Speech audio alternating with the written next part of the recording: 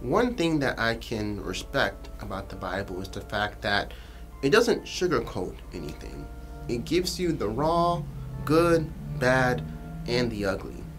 Other ancient historical documents, such as those of the Egyptians, hide their flaws and their defeats and primarily present the victories, the positives, or the good side in order to make themselves look good and not bad. Heck, even some more modern history does the very thing. But the Bible has the good, it has the victorious and the miraculous, but at the same time, it also has the more disturbing, revolting, and ugly sides. The Bible gives a more accurate portrayal of life and history. Not everything is good all the time.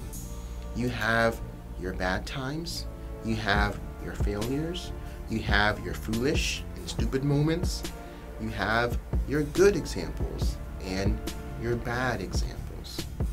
Quick side note, just because something is in the Bible doesn't mean God condones it. The Bible gives you accurate portrayals of people's lives and their actions, and it also gives you the commandments and suggestions and principles of God. And it's up to you as the reader to compare what God said versus what people did and determine what the good examples are to follow and what the bad examples are to not follow, to avoid, or maybe even to try to learn from. If the Bible was just a book of a group of people that followed God and everything was just peachy cream for them because they had God, it would have been completely unbelievable. But because we see that people of God suffered, they had doubts, they had insecurities, they had fears, they failed, they sinned, they struggled, but through it all, God was still with them. It makes the account more human, more relatable, more inspiring. I mean, think about it. There's some pretty jacked up people in the Bible and some jacked up things that were done in the Bible.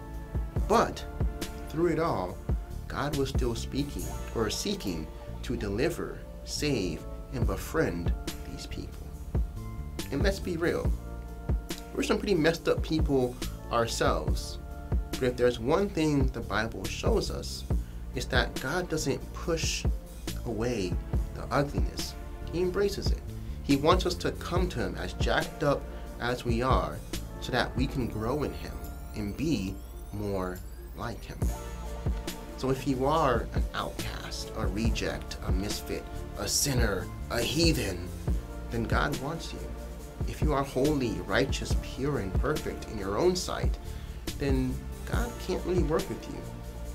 Don't you realize that the people who Jesus always rejected were the uber religious and pious who thought that they were above and better than everyone else?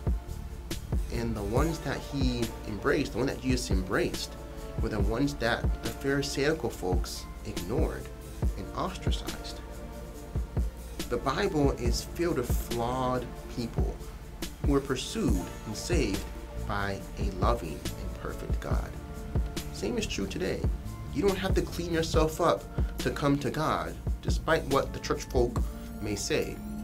Come to Him as you are, commit to Him, establish a loving relationship with Him, trust and obey Him, and your life would change through Him. No one in the Bible was perfect before coming to God. So if you're not perfect, congratulations, you qualify to be part of God's family. And even if your siblings may not accept you, just know that your Father does.